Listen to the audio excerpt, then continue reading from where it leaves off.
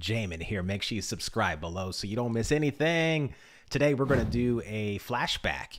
I'm gonna look at some footage from the year 2006. That's a long time ago for some of you, 16 years ago. And I did a little research to kind of think about what was going on in 2006. I mean, when you think about it, there was a lot going on in popular culture. There was a huge technology shift in a lot of ways that really kind of accelerated where we're at today. I mean, think about this. George Clooney was named People's Sexiest Man Alive.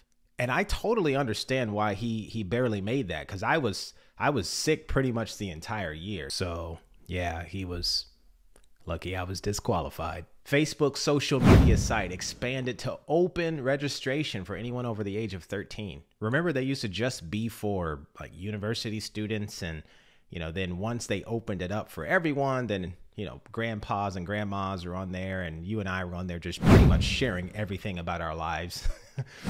Hannah Montana debuted on the Disney Channel, introducing Miley Cyrus to the world.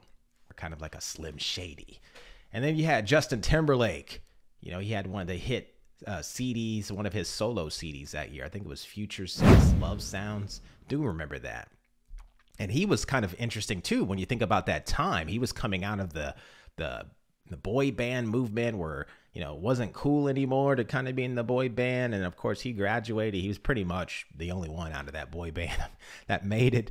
And he graduated into hanging out with the cool hip hop and R&B kids. Remember that? Yeah, that kind of happened during that time too. And of course, Google purchased YouTube for $1.65 billion. That doesn't even sound like a lot today compared to a lot of the billionaires we have, talking about how much they're making.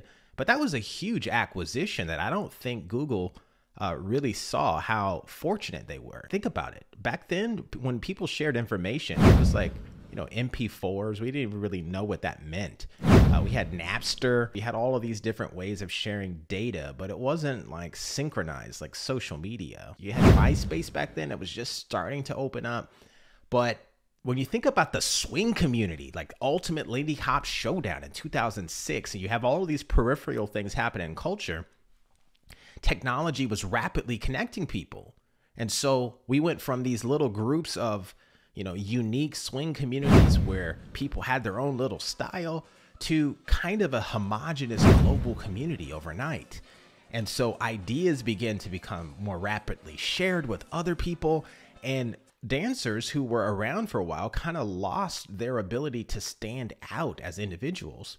And of course, like, Hannah Montana going to Miley Cyrus and Justin Timberlake going to Bad Boy Justin, dancers had to kind of find a way to make themselves more distinct and more legit in the eyes of their peers. And so during this time, you'll see a lot of the dancing reflect kind of the hardcore original videos. A lot of fancy Hells Will Pop and aerials, a lot of the same styling, the authentic styling, right? Because, obviously when everybody can do a swing out, you have to say mine's more authentic. It looks like this person from this clip, And so you can kind of see that in this footage based upon what I could remember. But what I'm going to be looking for today is I'm interested in seeing which dancers basically kept their style.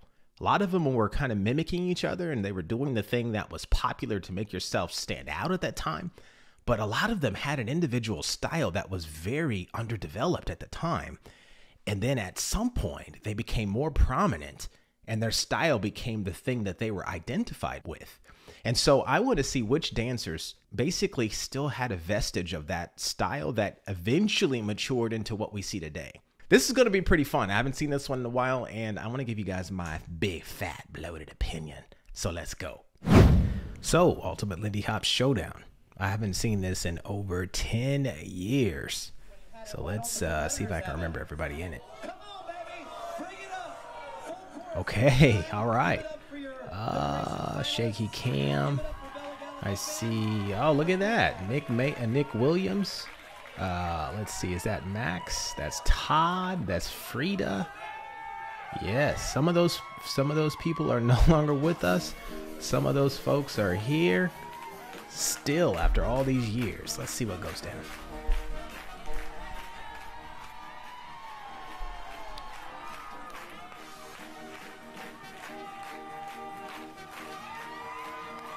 Yeah, there we go. Those acrobatic aerials.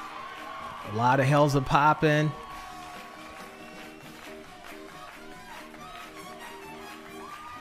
Yes, let's see. Okay. Okay, who's next? Okay, Nick Williams and Rhea.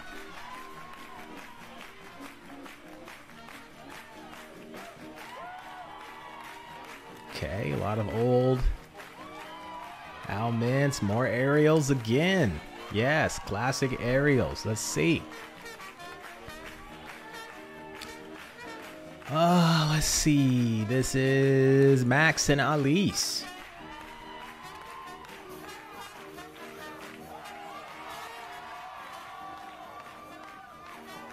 So the common denominator, as you can tell, is lots of energy and big aerials. All right, I want to see if we got some little bit of style, some distinction. Joe Demures and Nelly Hatley. Yeah, he's a really, really good blues dancer too, if I could recall. All right, what's going down? Let's see.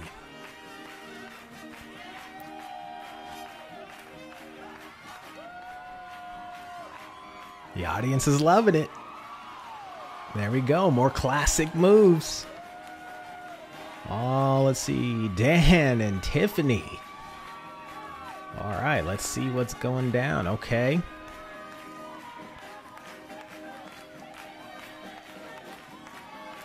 More aerials. Yes, classic moves. Everybody's doing that move. There we go. Swimming out.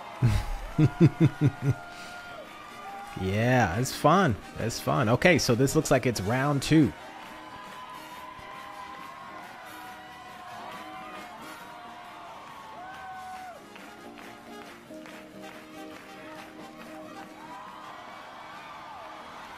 Okay, there we go. They're doing it too. They're doing it too. I just forgot that some of these moves were just kind of new in the consciousness at the time, but they were really new old moves. Okay, so far the most consistent with their style from this past footage and today, I would have to say, is Nick Williams so far. I was really surprised by that. He still has the same type of posture and the same type of intensity changes I'm seeing in this footage as he would in the present time.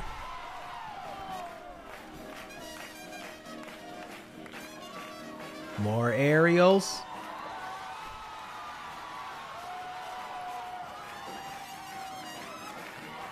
More splits.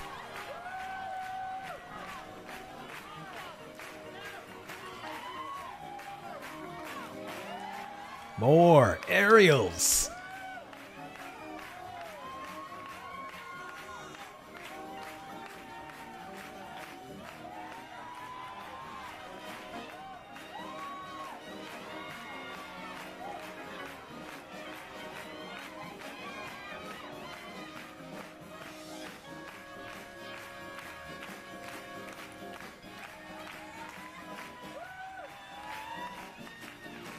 Yeah, see that classic Charleston pattern? A lot of people were really just highlighting how important that was. Let's see. More aerials with Todd and Frida.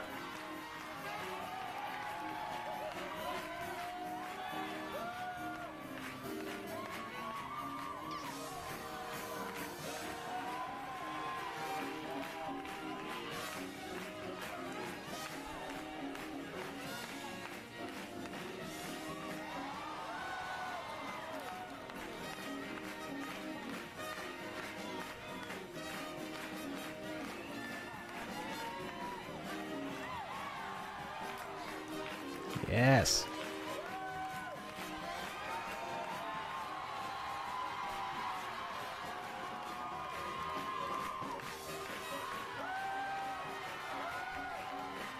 More Charleston.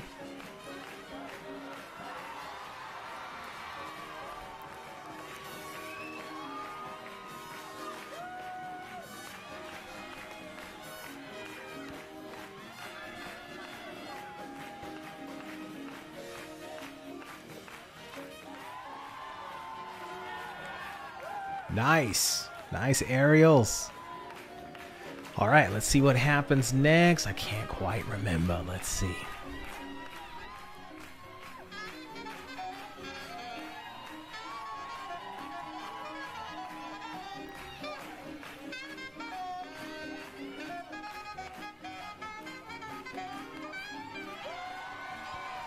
Some of those classic Frankie Manning aerials. And the swing out. Here we go.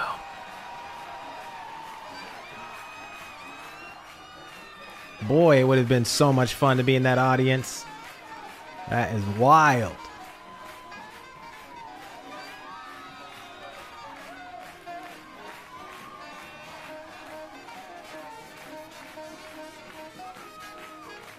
Now, another person I would say that hasn't really changed much, but has evolved and sharpened her movements, and that's Frida.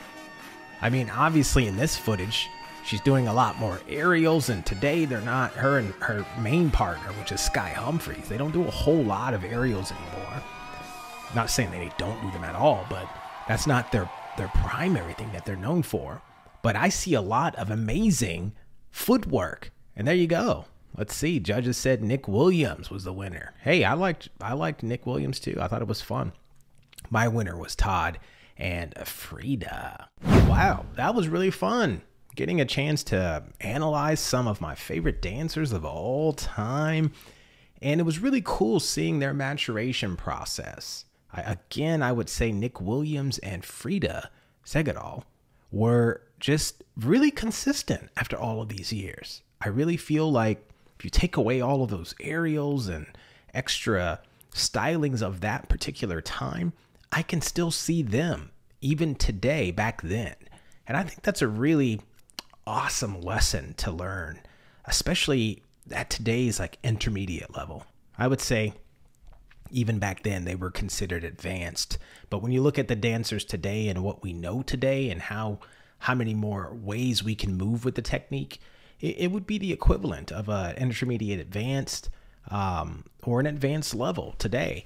And I would say there's a huge lesson here. How do you stay yourself as you grow through a process of being in a time that has a very specific style without becoming ostracized and not fitting in? I don't know. I don't have the answer for that. I think it's a delicate balance, having street credibility, but still being kind of pop at the same time. And I don't think anybody wants to be left on the outskirts of popularity or acceptance. But in doing so, there's something incredibly refreshing and renewing about someone who's a true artist. So that's how I see it, guys. If you are out there and you are at an intermediate advanced level and you're just kind of struggling to figure out who you are as a dancer, keep going.